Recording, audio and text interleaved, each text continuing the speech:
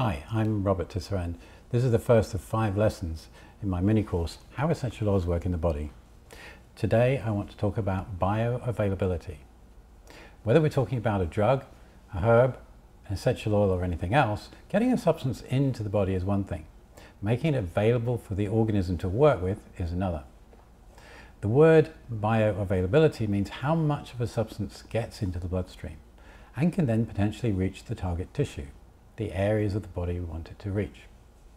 Here I'm comparing the percentage of essential oil that reaches the bloodstream from 4 different modes of application: intravenous, oral, inhalation and topical.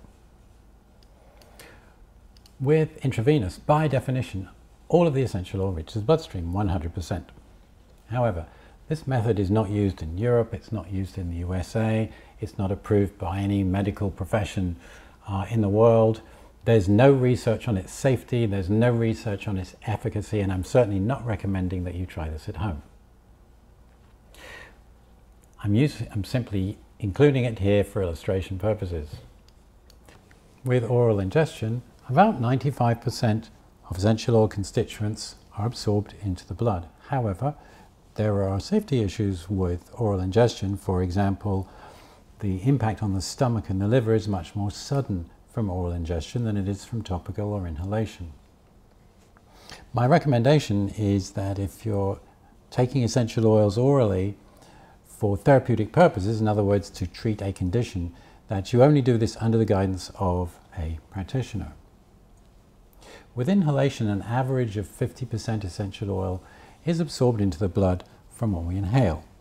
For example, if you put 10 drops of essential oil into a room diffuser, turn it on, and leave it on for a few hours, that does not mean that 5 drops of essential oil are going to get into your body, because you're only going to absorb from what you inhale, not from what's in the whole room. So for more direct inhalation, you might want to use a personal inhaler or steam inhalation. With topical application of diluted essential oils, around 5% of the essential oil applied to the skin is absorbed transdermally and into the blood. And I know this may seem like a very small amount, but there's lots of science behind this, and we know that it is up to 10%, usually around 5% of the essential oil applied. So here's a graphic just showing these different percentages, and you might think, looking at that, well, topical doesn't look like it does anything at all.